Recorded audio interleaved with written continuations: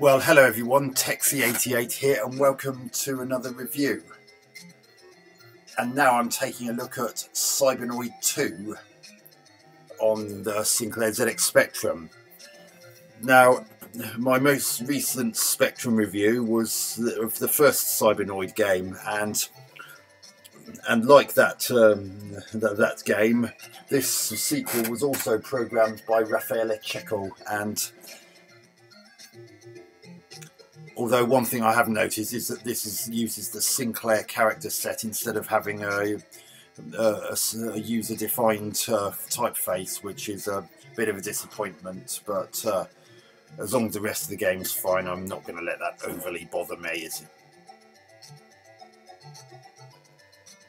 I'm expecting some, and this has some great use of colour, just like its predecessor. This is another game that I featured in a recent YouTube live stream of mine, but hadn't actually reviewed at the time.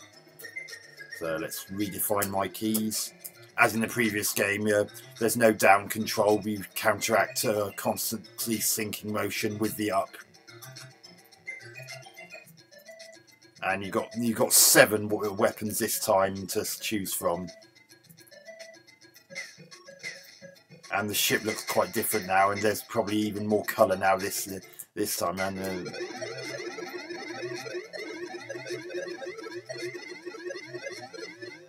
oh, that didn't work out at all. Let's see if I can get this to work. Oh, too late.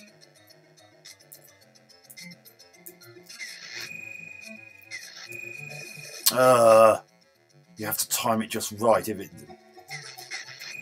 that's it, got it. Oh, pillock. Okay. The options look like the ship from the first Cybernoid this time around. Ah, good. There's a rear shot up there. Sorry, I was a bit crude. But at least I can fire behind me as long as I've got that. I just must try not to take a hit.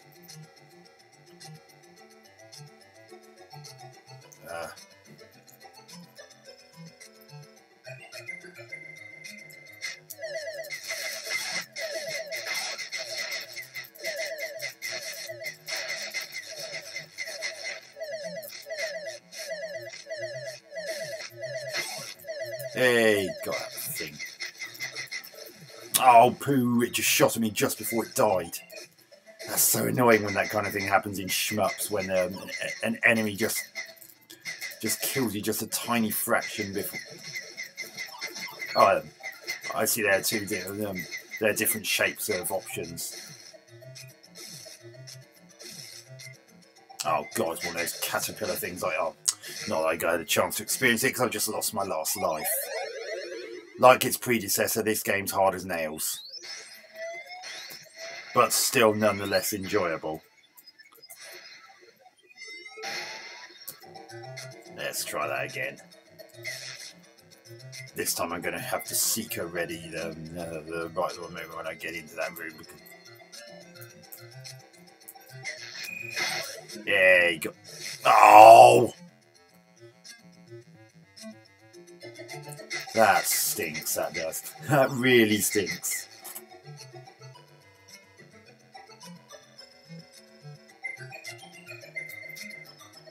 As with the previous game, you can't shoot those circular things. You just have to avoid them. And I have to collect 500 more in terms of goodies. Get away from me! Oh, you son of a biscuit!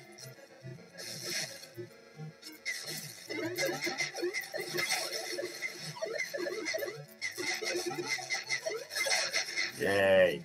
As in the previous game, there's lots of nice big explosions.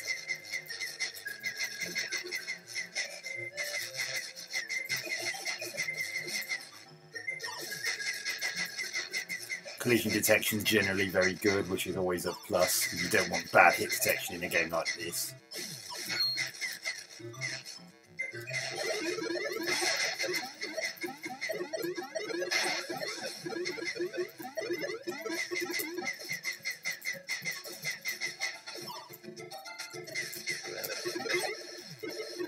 Oh, you bastard. Something got me.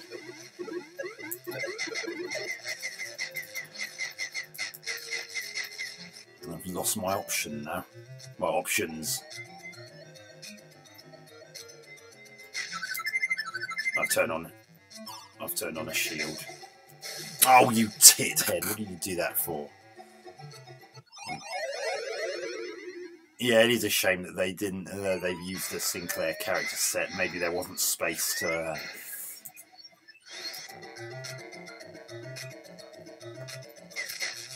Get the Seeker ready as usual.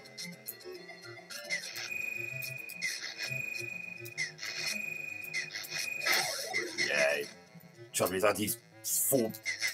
Oh, you son of a bitch! That enemy really does my Sweden. I get the feeling that particular enemy is the kind that comes on if you take too long if you dither too long on a screen. Then again, I'm not sure. It could just be one that would have appeared anyway. I don't know.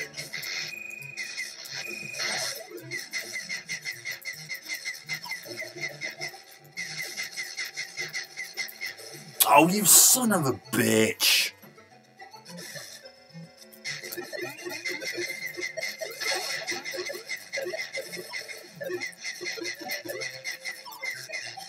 Go on, Bennett, that was close.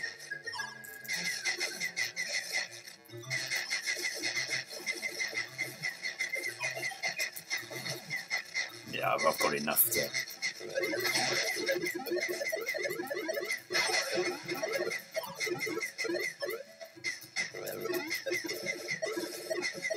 Oh, for fuck's sake! Sorry. This game is so frustrating.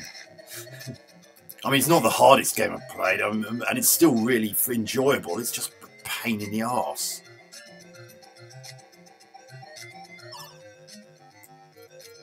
Oh, bollocks. I mistimed that completely.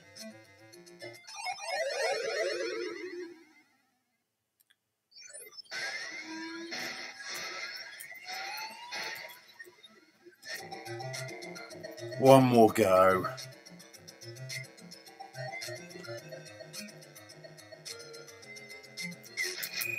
Yeah, got you that. No! Oh, got you that time, matey.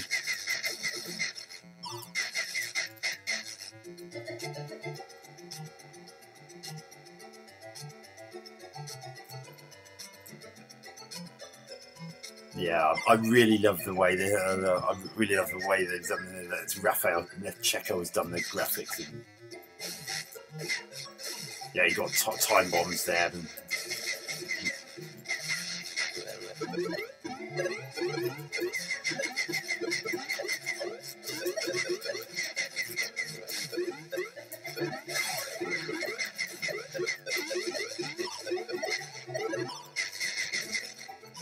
yeah, I'm gonna get up there.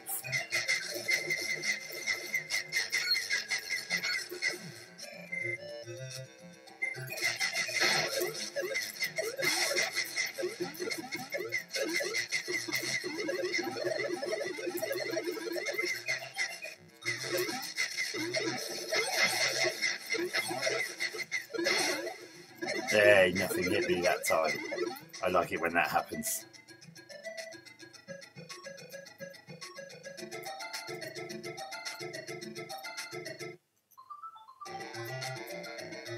Oh, son of a bitch! I've lost my bloody...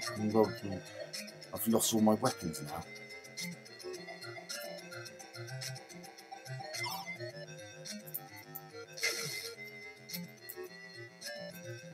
No. I'm not shooting that thing because I don't want to let that caterpillar-like thing out because you can't destroy those.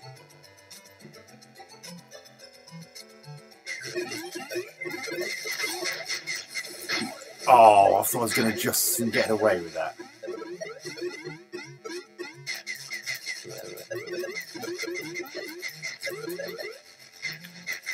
Oh god, not one of these caterpillar things. Oh shit!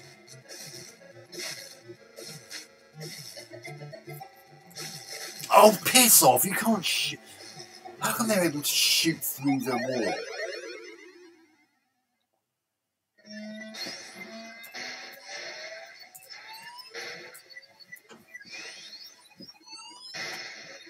So that's Cybernoid 2 for the ZX Spectrum. Although there is a 48K version, this is the 128K version. The 48K version, I believe, has absolutely no in-game music.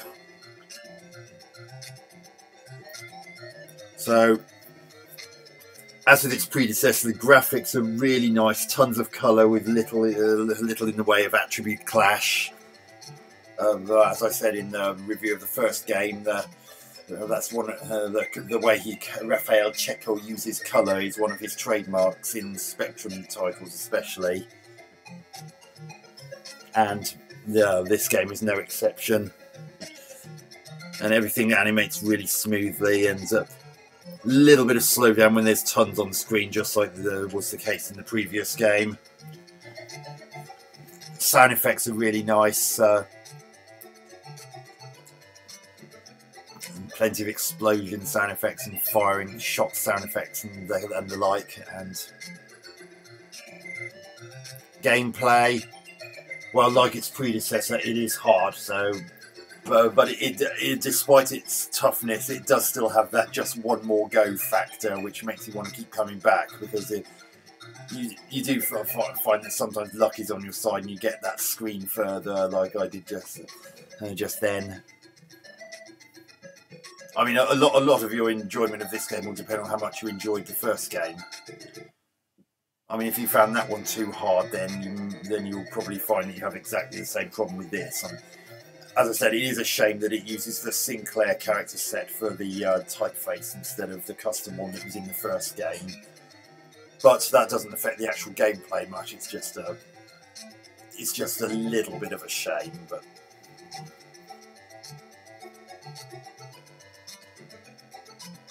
and if you're playing with joystick, it could be a bit of a pain to have to reach across to the keyboard to select one of the additional weapons. But this is still a good game, and I'll still happily give it 8 out of 10. It's only really its toughness and the similarity to its predecessor that prevents me from really being able to give it a 9. So anyway, I hope you enjoyed that review. Catch you on another one soon. Texie88 out.